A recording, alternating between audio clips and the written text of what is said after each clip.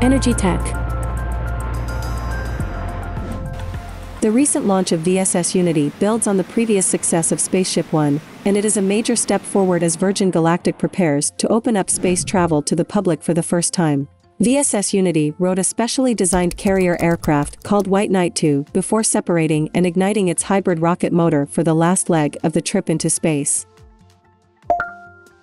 The motor, which is capable of producing 60,000 pounds of thrust, burned for 60 seconds and accelerated the vehicle to a maximum speed of Mach 2.9, nearly 3 times the speed of sound. The 2 pilots on board reached a peak altitude of 51.4 miles.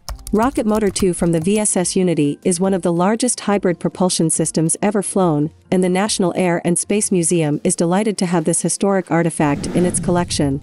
The hybrid motor built by Virgin Galactic combines key advantages of solid and liquid propellant rocket engine technology to maximize efficiency and performance at a reasonable cost, all very important parameters in the nascent commercial spaceflight sector. Solid propellants, like those used in the booster rockets that helped launch NASA's space shuttle toward orbit for 3 decades, are easy to handle and inexpensive to operate. They provide high thrust and power at reasonably low cost. The only drawback is that once ignited, solid propellant motors cannot be throttled to adjust thrust, nor can they be turned off and restarted.